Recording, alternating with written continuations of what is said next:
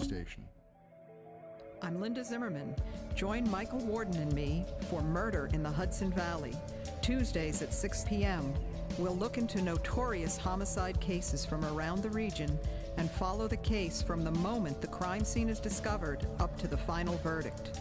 We'll discuss the suspects, evidence, forensic techniques, and legal battles used to identify and convict the guilty. Murder in the Hudson Valley, Tuesdays at 6 p.m. only on HudsonRiverRadio.com. HudsonRiverRadio.com, a subsidiary of Glacier Entertainment, LLC, potentially successful multi-$100 corporation.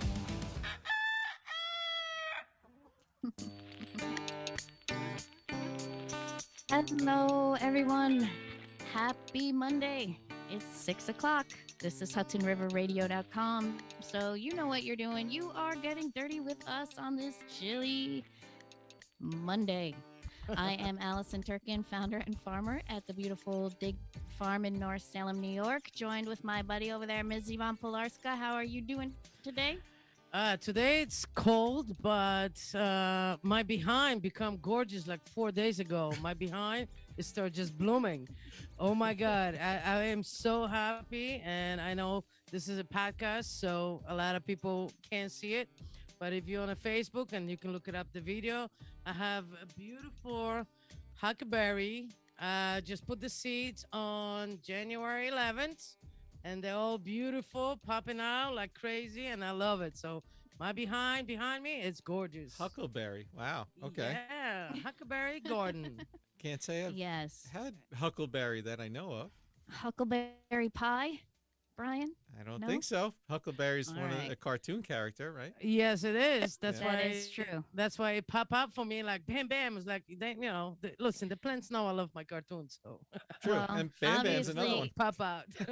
Bam Bam is another one. Obviously, Yvonne is excited because she started some stuff. We will get to that in a second. Brian, how you doing? Kill any plants lately? Hanging in there. Actually, I think I've managed to save a couple since the last show. There you go. We wound up taking some time off that we didn't mean to with some equipment failure in the studio. Yeah. But meanwhile, I think I figured out that some of the plants here were just not getting enough light. So I brought in some of the grow lamps that I had, and it seems to be helping.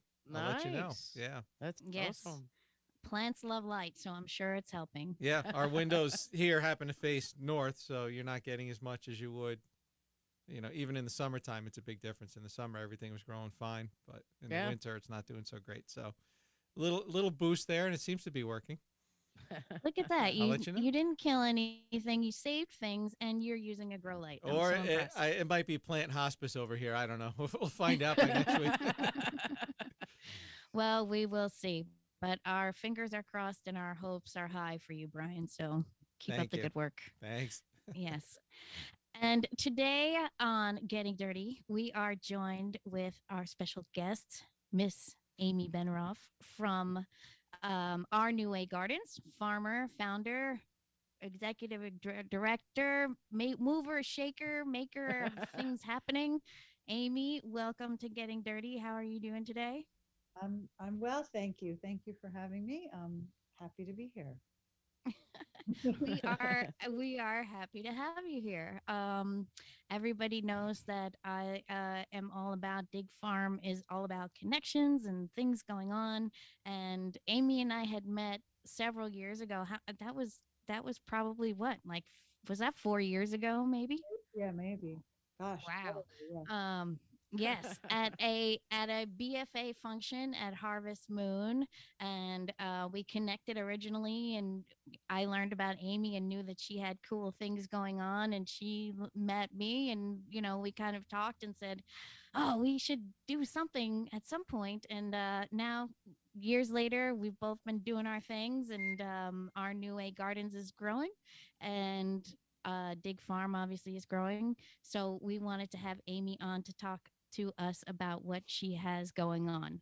So Amy, first of all, how did you get into growing things?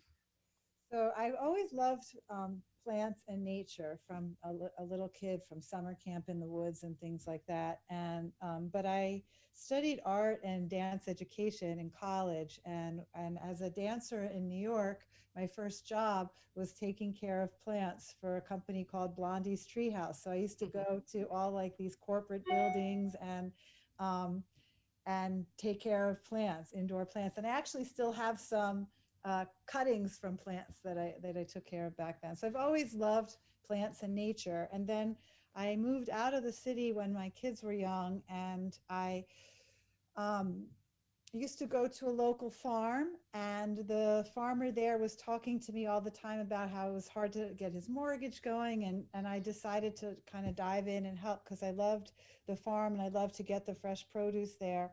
And I realized there was too much debt on the property, and he ended up having to sell it. That's like a whole long story. But anyway, there was my dad's office was not too far from the farm, and there was a huge grass lawn there. And so, and instead of just mourning the loss of the land, a friend of mine and I asked if we could start growing some vegetables on the grass there in response to the loss of this beautiful farmland like around the corner.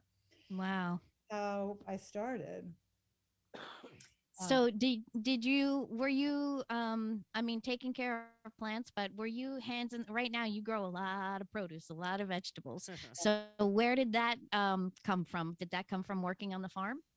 So that came from starting that garden. So I worked with a young farmer named Michael Yokin, who had grown, had done a lot of work in organic farms in California and was also permaculture trained. And so we started with a small area, but it quickly grew. And I think also in my life, I've always thought about, you know, like the problems that we face globally as a society, and like how do we even begin to address them. And to me, like food is such a common denominator. And so for me, like growing healthy food and helping make it available to people was a very basic way to begin to address problems that I see in our world.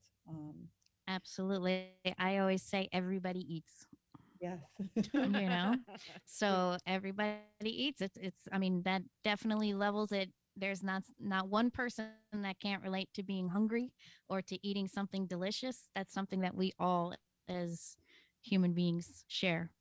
um so how did that I want to segue that into how our New Way Gardens was formed, and tell us about it and what you do and what's the mission and all of it. Okay.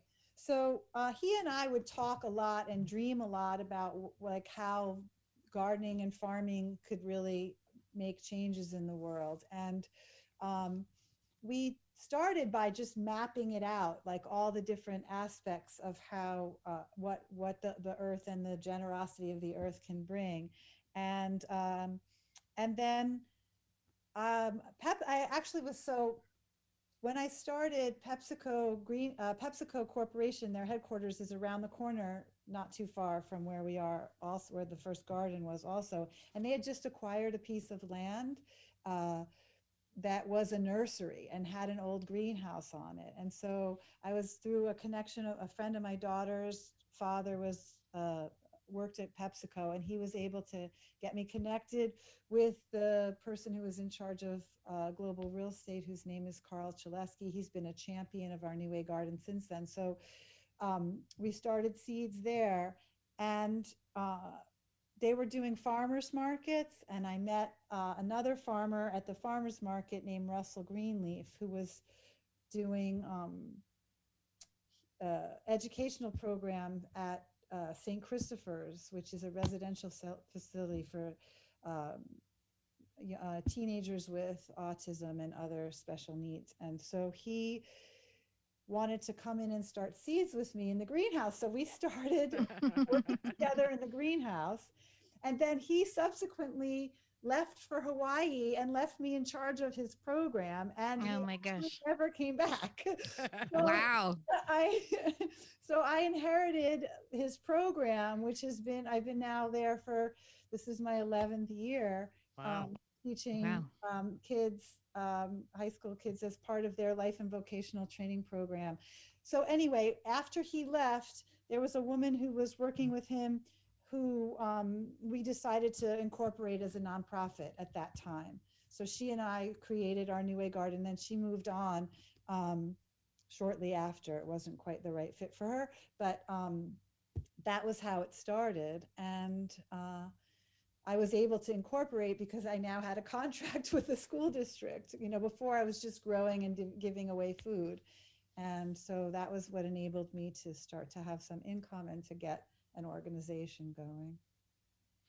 That's exciting. What is your mission? What is the mission of Our New Way Gardens? So we have a three-pronged mission. It's uh, food justice, basically oriented. So helping people who don't easily access healthy produce because it's not easily available to everyone. And so that's the first part. So growing food and working on equitable food distribution. And then the second piece is environmental stewardship. So tending the land, caring for the land, caring for the earth, biodiversity, the soil, all of that, and then education about all of that. So that's kind of our mission. That's amazing. And now, yeah, go ahead. Go ahead. Go ahead. No, I was going to say, and so now,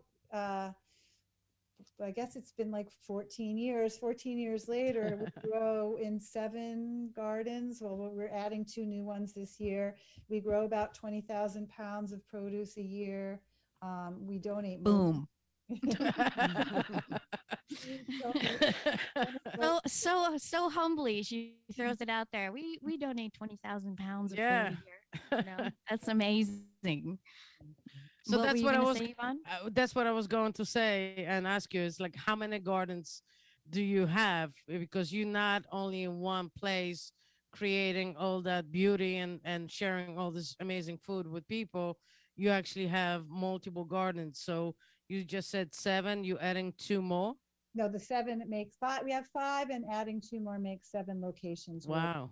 So the new King Street Garden is on corporate land. So the idea, we don't own any of the land that we grow in. So the idea is that there's so many potential spaces for growing: commercial, corporate, private.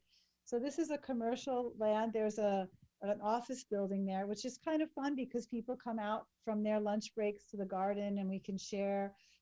I can give them vegetables. They can, ask me things about growing their own food, or just have a nice break and walk through the garden and enjoy a little bit of nature. It's like a nice intersection. Yeah. So then we also grow at a country club. Old Oaks Country Club donated for like about 4.5 acres of land, and we do a CSA from there, which we can talk about. I guess I could talk about it now. The model is that we donate at least as much as we sell. So everybody who supports the CSA pays a significant contribution beyond the value of their own vegetables, so that we are able to give away an equal or greater amount on that of that produce. So it's been successful. We have about 40 members annually. If anybody's interested, our website, you can find out more information about it. Wow. Yeah. So that's the Country Club project. And then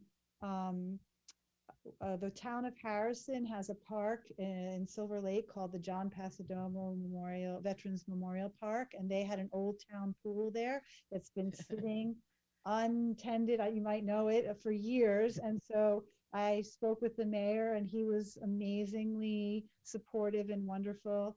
And they excavated out the pool and filled it in with dirt, and this will be our 5th season growing produce there. And there's a lovely woman named Nancy Wagner who lives in that neighborhood, who I met through the BFA. Actually, she came to a volunteer event that I had, and she has overseen the tending of that garden for years. She's a wonderful farmer. Wow. And then the Reach Academy is the school that I teach at for the kids, the high school that I teach at, and they have a small garden on their grounds that we built up because of COVID. So they the principal of that school is a wonderful administrator, and he had the vision of having them out in the community as much as possible. So they have vans and bus transportation. They used to have it 5 days a week, but since COVID, it's kind of changed, and now we're at like 3 to 4 days a week. But they will come to all the various Our New Way Garden locations. And during COVID, they couldn't travel. So we built gardens at the school. So that's another kind of a relatively new location. And at the PepsiCo headquarters, they just built a wonderful employee vegetable garden, which is Wow. beautiful. So that's shared with the landscaping company that takes care of the PepsiCo grounds. A bunch of their employees love to garden and are great farmers, and so they're growing all kinds of stuff in the garden. And employees from PepsiCo and their food service, and Our New Way Garden has a section in there too. That is so. Go ahead. I'm sorry. Yeah, no, so keep going. Keep going. So those are the ones that we've had so far. And then this year, through the Westchester Land Trust, we were introduced to two northern farms, Jade Farm, and I can't remember what George's farm is called. Do you know George's farm? I don't remember either. But anyway, those are new. So these are two new private landowners who are interested in having their land be a part of helping feed people. So it's kind of beautiful. And I work with several farmers and lots of volunteers, and it's really wonderful work. I love it, and I feel really blessed. It's hard work. It's a lot of work, but it's very rewarding. Yes, people always say that. Oh my gosh, it's so much work. But I always say also, and I know Yvonne knows the same thing, but when you're doing something like that and you love it, it is so rewarding. It's not it's physical, but it's not hard, Yeah. It is definitely repays so big and mentally, physically, that you're extremely happy of doing what you're doing. I have a quick question, and I just want to elaborate simply on your CSA, because there's a lot of farms, there's a lot of places do have CSA, which are very important, but your CSA, it's also doing something extra than everybody else's, which you are able to produce and provide people with food that cannot afford it. Can you simply explain your CSA to actually have people to sign up and be involved with this such a wonderful thing? Sure. So the CSA, let's see, where do I start? I guess I can start by signing up is just going onto the website, and you go onto the CSA page and you click like the join button, and it takes you to the donation page. That's just the way that Squarespace has their signups. And then if you just click on, there's a couple of categories for the CSA. So there's a full share and there's a half share. And I want to say, it doesn't say this on the website. It might say it, but doesn't say it on the donation page. But we are sliding scale too. So if the cost is prohibitive for somebody and they still do want to contribute, but can't quite meet the full amount, I am definitely open to working with people who are interested in joining and supporting in any way that they can. We can work out some other ways to make it happen. But anyway, so full share is 16 weeks of produce. It's at least 10 varieties and at least 10 pounds every week. The boxes are left in coolers at the farm, and everything is ready after 3 p.m. on Thursdays, and people can pick up from 3 p.m. on Thursdays until Sunday evening, and then whatever's left Monday morning that people haven't picked up, then we donate the rest of it. So, and then the half share is available too. So nothing goes to waste, basically. Nothing goes to waste. No, not at all. Yes. Why don't we take this opportunity to jump to our first break, and then we will be right back after this. HudsonRiverRadio.com. Hey everybody, looking for something to do in the afternoon? Well, so am I. So why not join me, Neil Richter, in the Richter Observatory, high atop the majestic Palisades, overlooking the mighty Hudson River in beautiful Stony Point. 3 full hours every weekday from 3 until 6 p.m. We'll get you through the afternoon at work and rock you on your ride home. That's the Richter Observatory with me, Neil Richter, right here on HudsonRiverRadio.com. Subscribe to the Richter Observatory on Apple Podcasts, Spotify, iHeart, or wherever you get your podcasts. Jennifer Lorenzo here. Did you know you can now subscribe to all of Hudson River Radio's podcasts, including Let's Talk History? You can hear our podcasts anytime and anywhere. You can also sponsor one of our shows to get your message heard locally and around the world. Just shoot an email to info@hudsonriverradio.com and we'll get you started. That's info@hudsonriverradio.com. Subscribe to Let's Talk History on Apple Podcasts, Spotify, iHeart, or wherever you get your podcasts. HudsonRiverRadio.com. Once the mics are hot, you can't stop. And we are back here on Getting Dirty, and we are talking to farmer Amy Benerofe from Our New Way Gardens, and she is telling us all about the amazing places and gardens that she has and the pounds and pounds of produce that she is able to give away. And you were mentioning before, Amy, that you are teaching. What age level kids are you teaching? And can you just give us a rough synopsis of what you're teaching them? Sure. So right now I'm just working with the Reach Academy. I've taught at a lot of different schools in the area, but the programming has shifted recently. So I love working with kids of all ages, but the kids that I work with right now are predominantly high school age, some middle school kids, but mostly high school. And it's a full year program, which is another benefit. A lot of times schools are out in the summer, and so a lot of the wonderful things that happen in the garden, they miss out on. But this is a full year program, so I see the kids all year round, and so they're really getting exposed to every season in the garden. We just finished the fall. We did a lot of harvesting and seed saving and food preservation kind of things in the fall. The winter time, we do seed sorting, and we do make things with things that we've saved from the garden. Mm-hmm. The garden is a really beautiful place for everyone. There's always some entry point for anyone. Like I have a lot of kids who they have their really fancy, Jordan sneakers, and they don't want to get them dirty. And I'm like, I don't want you to get them dirty either. Yeah. So figure out what can you do in the garden. How can you help? How can you participate? Sometimes I have baggies, and I have them like just rubber band baggies around their feet. I love it. Some of them really don't like the dirt and they don't like the bugs, but like, for example, seed sorting, they will sit at the table with their friends and shell beans like all day long. And you get to hear so many wonderful conversations around, the activity. It's very relaxing to be doing it with your hands and working with your hands. And then you learn, they learn things about each other and share things that you might not hear in a regular classroom setting. And I know a lot of them really love watering and love tending the plants. I have one student named Donovan. I call him the pastor of the garden.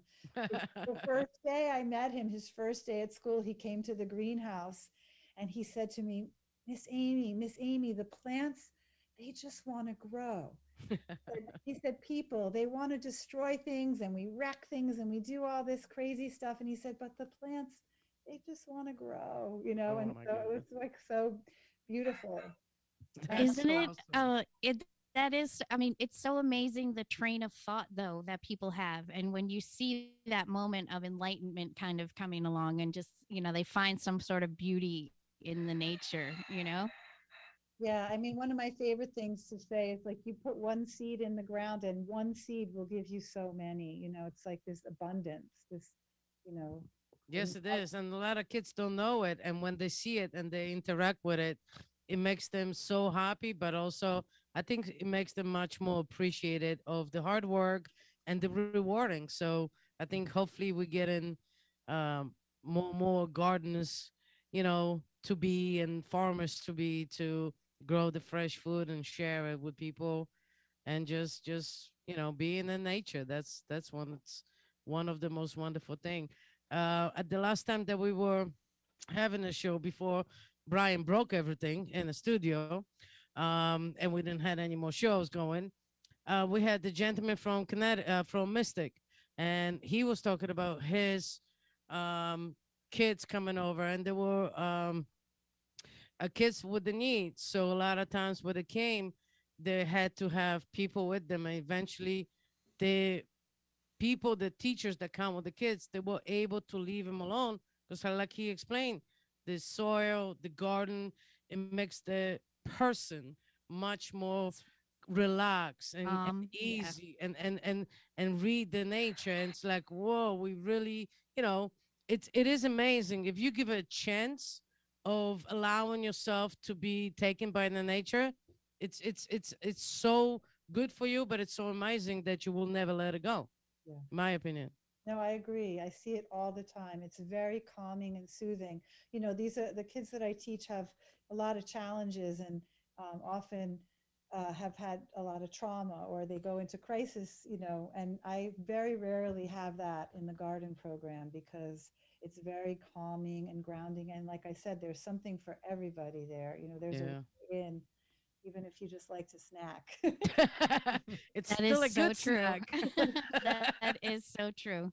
I also wanted to touch on what type of agriculture you're doing in these gardens. So, can you talk a little bit about your technique and what you're doing in the garden? Sure. So, like, my favorite way to grow is very, very light. I like to let nature do a lot of talking, and I like to push back lightly. Um, but that is not always the easiest way to grow a lot of food. So, and in a big space to do that, you would need just a lot of people. So, like if we had 20 people farming at the 4.5 acre farm, we could probably ditch the tractor. But we basically have one main farmer there and then one or two assistants throughout the season. And so we need the tractor, and we do light tilling there, not deep tilling, but light. And the soil there has taken a while to build. I mean, Andrew is an incredible farmer. He's a fifth generation farmer from Michigan. He grew up on a 400-acre farm. He knows how to grow everything. Wow.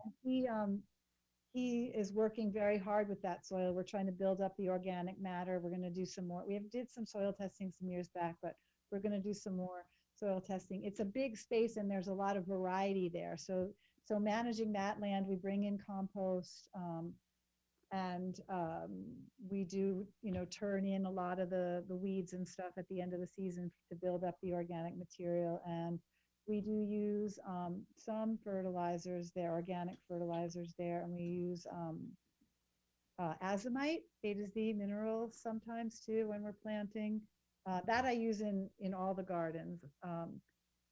And so, but the new King Street garden, we started on grass and it's never been tilled ever. So it was just layered upon, and the soil there is so beautiful and so rich and so wonderful. And and I love the weeds. I let the weeds grow because I believe that they also contribute. And, I took a course with Dan Kittredge at the BFA, which was incredible. And I will never forget how he talked about, like, the earth doesn't like to be uncovered. She likes to be covered. And so weeds can act that way. You can use a cover crop, but, we have like a lot of comfrey in the garden. And so I leave it until I want to grow something else there. And then once I want to grow something else, then I'll lift up the weeds. And then a lot of the weeds are medicinal. So you can dry them and use them in teas and tinctures and salves um, or you can just layer them as a blanket on another bare patch of land, which can act as a covering.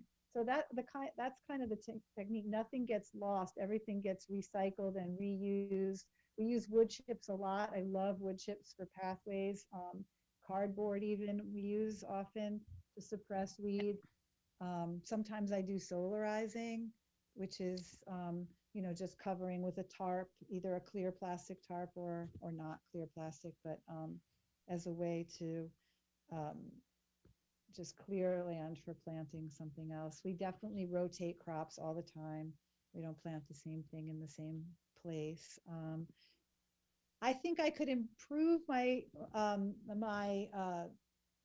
direct specific application of minerals. Like that's something that I'm looking forward to working on in the next couple of years. Like I have some new young farmers coming in to work with me, Akio and Kelly, and I think it's going to free up my time to really start to get even more honed in and specific on the needs of the different gardens. Wow. Do you notice a big difference in the soil in your different locations? Yeah, I mean the no-till garden in New King Street, where the weeds do, so much work, and the soil there is just incredible. I mean, it's full of life, and there's so much biodiversity. I mean, so many things come up. Like this year, motherwort started growing in the garden, and I know if I planted it there, or there's so many beautiful volunteers that come up, and I learn a lot from it's a luxury to learn a lot from watching a garden go like to the edge of wilds, because you get to see how plants do it themselves, who pushes back on who takes over a lot, who mines the soil and makes it really light and fluffy, and who like spreads out and holds on to the soil and grabs it, and Yep. so learning all of those things, the plants can do a lot of the work that our machinery would otherwise be doing. Like comfrey is one of my favorite plants, and it's all over the New King Street garden, but I don't mind it because it's very easy to pop out of the ground. You maybe even leave a little root in the bottom and it'll come back, but the Yep. leaves are full of nutrients, and you use them to mulch around plants, you use them to build compost, to make tea, and they mine the soil and they loosen the soil, and they make it easy to work. Yeah, absolutely. They add nutritional benefit to the soil for sure. I think that's one of the hardest things, if you think about BFA and Dan Kittredge, it's a different model than how people were raised to garden.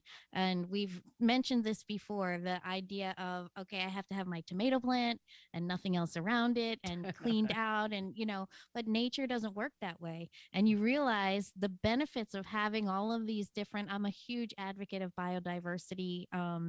We have areas that we didn't utilize this season, and they go basically wild, and we manage them down at the end of the season to get prepped out for next season. But you're right, you learn a lot and you see how things interconnect with each other. So I always find that funny, and people are always like, what, you don't rip everything out and clean it up, and it's like, no, you really don't want to do that. And when you start explaining soil to people and the interconnectedness of everything underneath the soil, then it starts to make sense to them, and you can see why that way just makes sense, and it is more natural. I like the imagery that you used of, you nature speaks loud and you just push back gently. And I always feel like that too, like we're just taking this space for what we need to grow, but we're respecting the rest of the space. And I feel that way as well. Yeah, I Well, always have a hard time weeding. Oh, it's a plant.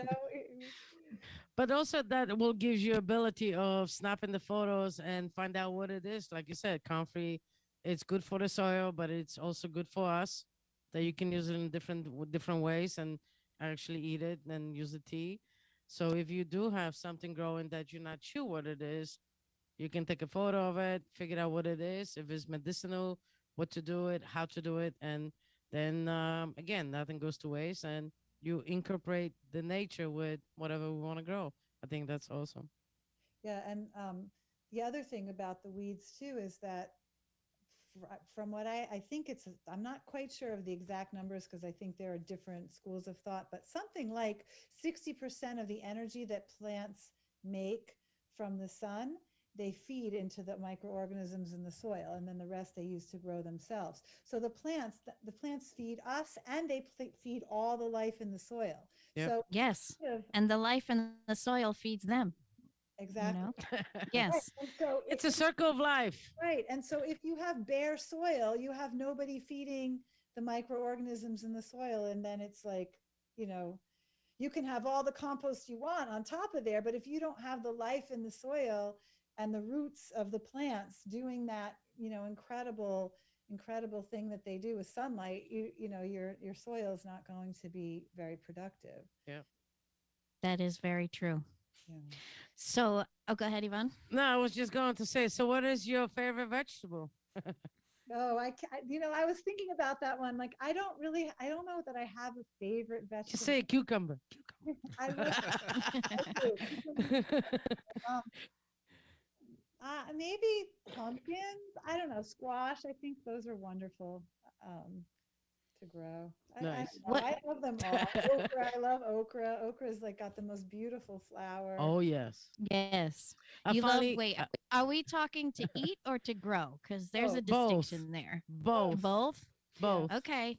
Good for you. How do you eat okra? What's your preferred method? I finally got We're her still on having board. this debate. I finally got her on board, so we actually had some okra growing last year, and it was gorgeous.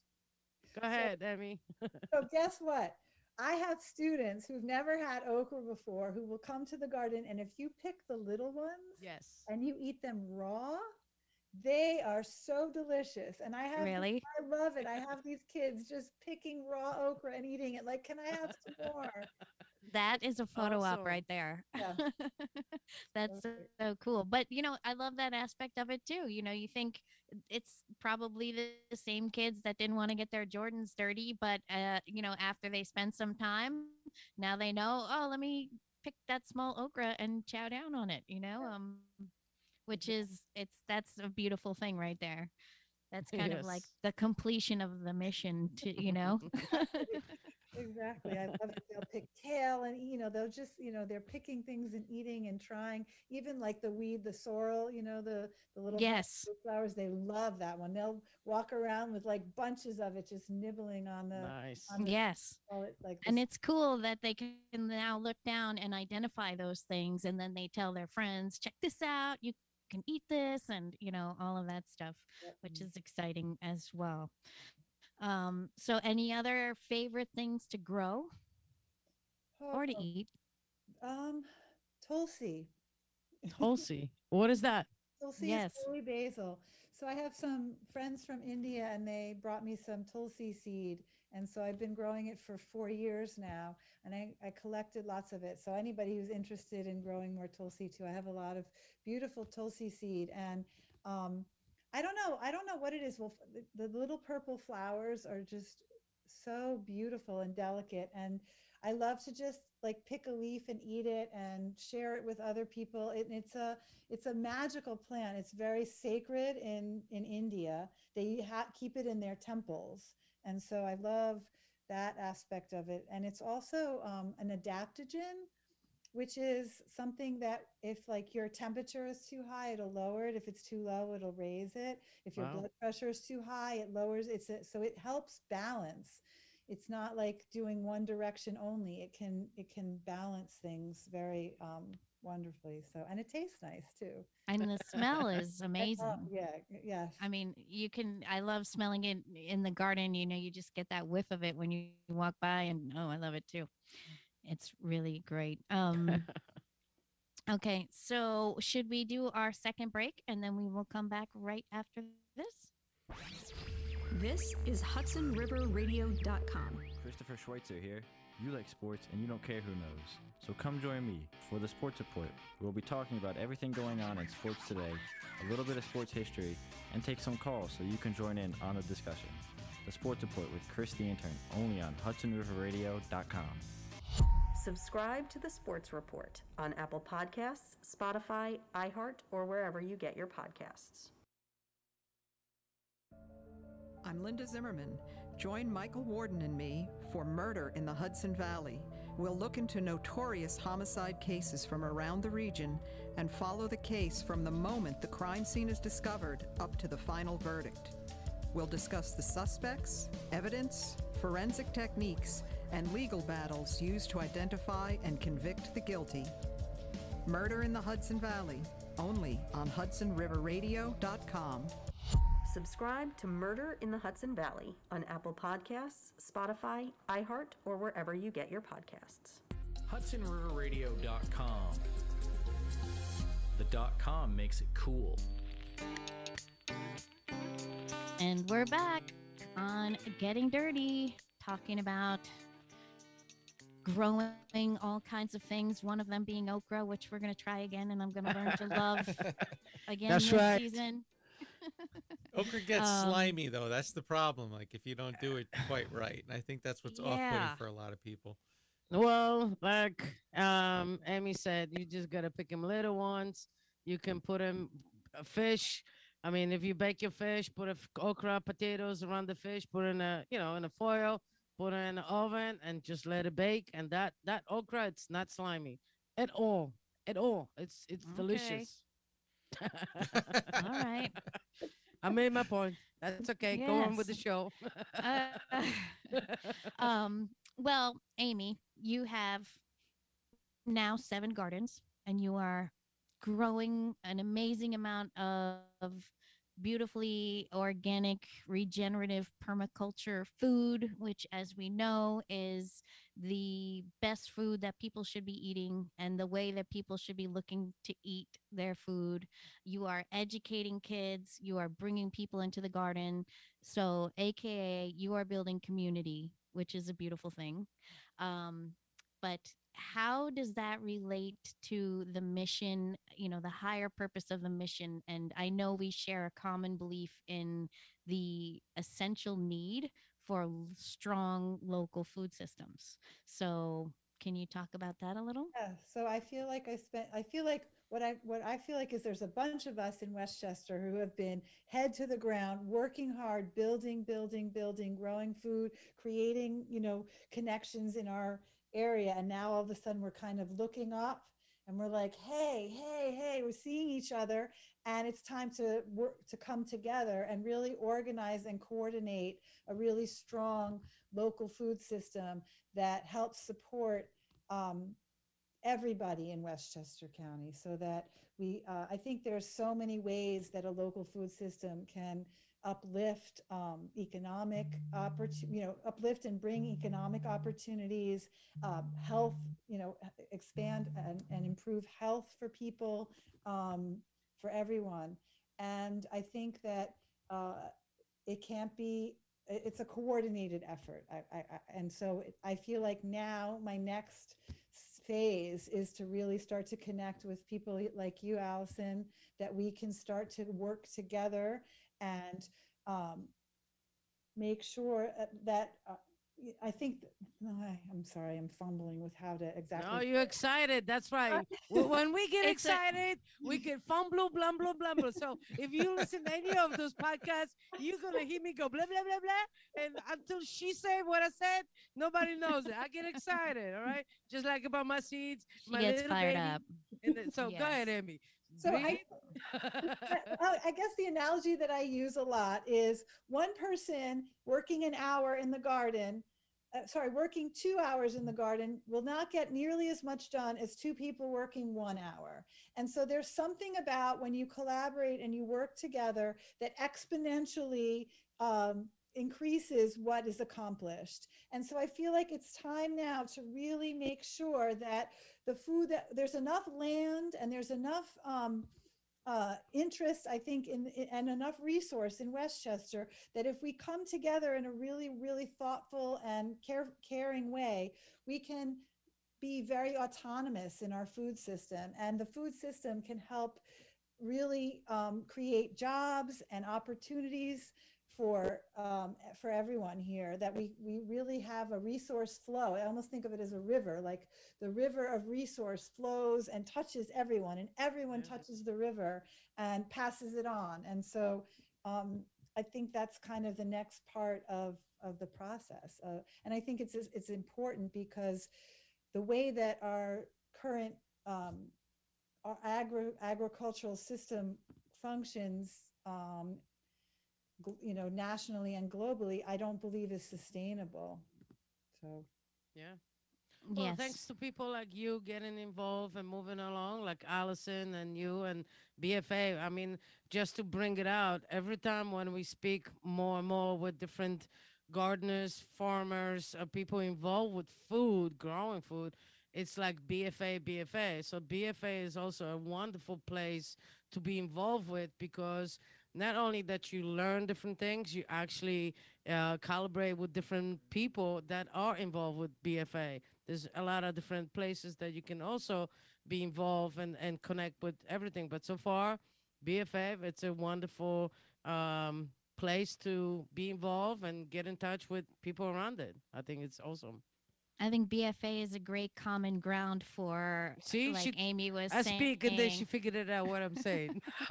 But I mean, I'm agreeing with you that Yes, BFA, yes. whether you're a farmer or whether you're a gardener or whether it's just you have a plant in a window, the soil being the common ground. So whatever it is that you're doing, having that base of information and knowledge, um, which is important because this type of agriculture is not only about growing healthy food, it's also about helping to mitigate climate change and stabilize environments in our area. um, because you alluded to the food system that we currently have now, and not only is it unsustainable for multiple reasons, but it's extremely detrimental to the environment. um, so these are all things that we should be thinking about in terms of, Amy, do you have any thoughts on elaborating on why our system is so unsustainable? So one thing that I thought of saying earlier, and now I think it comes back around, is that in this country, less than 2% of the population are farmers. And so it's not going to be sustainable to have such a small percentage of population feeding everybody. And Yeah, go ahead. I was going to just add to that, and not only that, but over 50% of them are like over 55 or 65 years old. Right. So it's an aging population as well. Yes, Yeah. exactly. And so, call to young people who like the earth, Yes. like, let's farm together. And many hands make light work. So the more farmers we have, it's hard work for us, Allison, because there's not a lot of support for farmers right now. Like the unsustainable food system makes food very cheap. And so to try to sell food and make a living is nearly impossible because the monocrop agri businesses, the way we have it, make an unrealistic low price on food. And so um, if we one of the other pieces is to figure out how do we make farming a viable occupation, because if it's not, we're really in trouble. Yes. I applied for a grant and they were like, well, community gardens don't really create economic opportunity. And I was like, well, you know, we can have a lot of computer software programmers, but they have to eat. And so, Yeah. Yes. if we don't also find ways to support and make farming viable, we don't have food for anybody. Um, so that's part of like putting all of our heads together and coming up with the solutions about how do we, um, find a way. I'm not sure what it is. Like sometimes I think like municipalities would have farmers, like they have teachers and like they have uh, parks and rec people and like they have mayors, they also have farmers. Hmm. And then they have a salary, and then the farmer is not dependent on how much food they sell to make their living, which is what a huge stress of being a farmer becomes. And educational programs are also like just finding different income streams to help to make it sustainable. um, so that's one thing. I mean, obviously, the toxins that we are used in the current agricultural system, how much chemical and tilling and monocropping. There's a really wonderful film called Queen of the Sun. Do you know that movie? No. No. Oh, it's a beautiful, beautiful film. It's actually about the honeybees, but it touches on a lot of the issues with uh, our current ag system, because the bees are the kind of front line of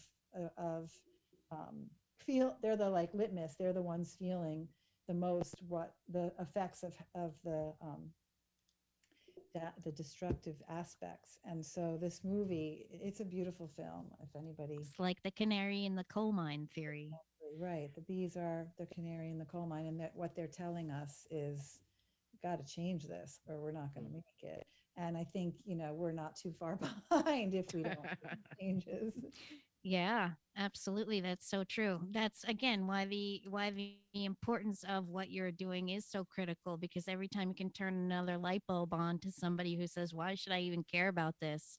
or have somebody understand that there is a high cost to cheap food, and there are ways around that either growing it yourself, participating in a community garden, depending on your means, supporting farmers directly that are growing like this. Hmm. It is a big undertaking. Yeah. So, a quick question. Like, I mean, we all know that we try to provide as much as we can regarding volunteers to come and help to see what it takes and taste the fresh food from the vines. So that way you do have a much better idea of the taste and freshness and everything else. What would you say to anybody who never had a garden and let's say start garden? What's the that spark? What would you how would you put a spark in somebody? Ah, that's a good question. Um, just start, start with something small and simple, like beans. Like beans are wonderful to grow. They grow fast and they're very generous and they condition soil. And so if you have a piece of land, a little piece of land, put some bean seeds in the ground, and or a pot, growing anything really, just getting started. And I think the biggest mistake that people who start, some people are like, I have a brown thumb. No, don't, but get rid of that. Nobody has a brown thumb. You just have to See, practice. Brian? You heard that, Brian? I never Yeah, said you I had heard a that? brown thumb. I just go from zero to killing, right? It Yeah, just, he has I a don't no thumb. Yeah, There is no I don't need thumb. the thumb. Yeah. you have to keep practicing and keep trying. But also, I think one of the things people do more than anything is overwater in the beginning, and so rotting out the roots is like the worst. Plants have a much harder time recovering from overwatering than anything Mm. else. But don't give up. And I think of myself as like, okay, I'm just down this road of growing for however many years I've done it, and there's people who have been doing it, many, many more years. Like I think about Andrew, so he's got 5 generations, right? So he's got 5 generations and now he's walking down the road. And so if you're just starting out, just find some people who are a little further down the road and ask a lot Yep. of questions. And it's a very, very basic human activity. Yes. It's in every, Yes. it's in everyone. I always say when I teach in the lower schools, like preschool and kindergarten, I've never met an elementary school kid who refused to put a seed in the ground. Like they just love it. Yeah. They never say, "Oh, I don't want to do that." They love it, and it's Yep. so basic to and they're fascinated by seeds. Yes, it's Yep. so true, and I get the biggest kick out of having kids in the garden, and my buddy Jen Weege, who has two beautiful twins, and they spent some time with me at the Westchester Land Trust Garden, and I literally had them they were planting tiny seedlings, and then by the end of the season they were harvesting the eggplants off of those seedlings. And they were young, and you can kind of send them in and let them, they can do it. They can do it from a young age. They can plant seeds and they can plant stuff, and they know, and they come back and they water and they take an interest in it. And it's pretty fulfilling to have them go that full cycle. Yeah. Definitely, and they're happy. They're happy because they're doing something different, and guess what? Every kid want to play in the dirt. So there are some adults that like to play in the dirt, but there are a lot of kids that do want to play in the dirt. Anyway, before we continue, because I would like to ask you, Amy, how people can get in touch with you, your website, and everything else. But before we go to that, we have a secret word for Lee, Yes. and it is Okay, so drum yes, roll. duh, duh, duh, duh. Well, today being Martin Luther King Day, and you have a bunch of us here who all are dreamers and think big thoughts and want to make amazing things happen. So the word of the day from Mill River is dreams. So go Dream. in and tell Lee your dreams, and she will give you a discount. at Mill River. Well, I don't know if she wants to know everybody's dreams, but definitely a dream. Keep the Choose dreams one. short, but choose one dream, the best one, and let her know, and then receive your discount at That's Mill right. River Supply. With Thank you Lee. for the Yep. reminder, Yvonne. Of course. But Amy, yes, as we are getting ready to wrap up over here, why don't do you take volunteers? How do people get in contact with you? How can people help? What is your, how do you want people to reach out to you? So the best way is through the website, through our New Way Garden at our newwaygarden.com. And there's a button there. You can email us and let us know. There's a volunteer form, or you can even just send an email to our newwaygarden@gmail.com, just expressing interest. And then we will be sending out regular emails as the season comes along about volunteer opportunities. And oftentimes, if somebody's really interested in coming very regularly and getting really involved, you can reach out to me and we can have a phone. I'll call you, or you can call me on the phone, and we can talk about setting up something that works for both of our schedules. I tend to have sometimes core groups of people that really want to volunteer every week, and then people that come now and then. And so we're still working on the volunteer schedule, but I try to do something on the weekends, something in the evening for people, weekday evening after work for people, and then something in the morning for people who maybe are home, who have kids, or just work in the evenings and want to volunteer during the daytime. Wow. Do you That's have all great. your volunteers, and do they go to the different gardens? Yeah, they come to. I mostly will be at PepsiCo and the Rick's Giving Garden, which is the pool garden where in Silver Lake, where the old town in the town park. Those are the two main gardens. But we'll the depending, like, so for example, sometimes we have a lot of currants we have tons of currant bushes at the country club farm, and so when they're in season, it's impossible to pick them all, and so it's nice to have like volunteers come and help harvest the currants, or things like that. One of the new farms that we're working at has a big orchard, and so there might be some fruit picking days where we could rally um, a larger crew to a place that we might not regularly have volunteered. Black currants or red currants or both? Both. I'm coming. You Okay. gotta tell me what day it is. I'm coming. Okay, I'm great. coming. Definitely. I I love don't know I'm how picking. many. You know what? She's a great worker and she helps and she works hard. But on current day, I would keep your eye on your quantity of currants, because it'll be Yes. two for her and one for the bucket. You know. But she will help and be great, and I Yes. would help too, for sure, of Yeah. course. Well, I'm looking forward to working together. We'll figure out Yeah. ways to collaborate as we move forward this year. That's one of the things I'm most excited about. So Is are we. Absolutely. Yes. So are we, for sure. Yeah. It's my favorite part of this game is these new connections, and I think of us like, the connections in the soil. We are building these nice little It's like the tree connections. roots. You Yeah. know how the tree Tree roots roots talk to each other and so Yeah. it's the tree roots, just the tree communicate. roots. There we go. Yes. Exactly. Anyway, Amy, any last thoughts going into this season? Any hopes, wishes, desires, any good positive intentions you want to throw out there? Um, Anything else?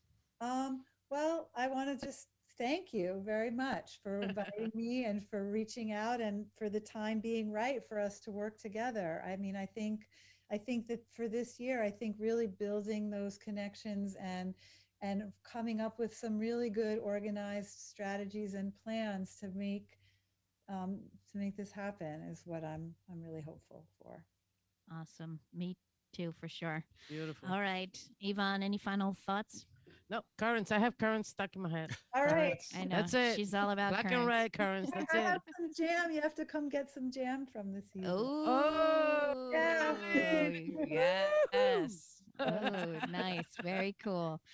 Brian, you going to plant a new seed or keep something alive? I'm going to do my best to keep stuff alive, and I look forward to all of your successes and jumping in at whatever brunches that you set up there after. Yes, I know. We're thinking about doing dinner and a movie this year at the farm. Yeah. Awesome. Yes. So that's all coming up. Yes, all the exciting things that maybe. What? Say it again. Maybe Queen of the Sun. Yes, the maybe Queen of the Sun. That would be perfect. Yes, excellent. Well, I see that we are slightly over time, but that's okay. And I am excited, and thank you so much for Amy for being on today with us. And yes, the future looks promising with connections and inspiring new things happening that we will tell more about as time goes on and as they develop. So on that note, everybody, I want to thank you for joining us here on Getting Dirty. I am Allison Turkin, and a biento, everyone. This is HudsonRiverRadio.com. Oh, radio.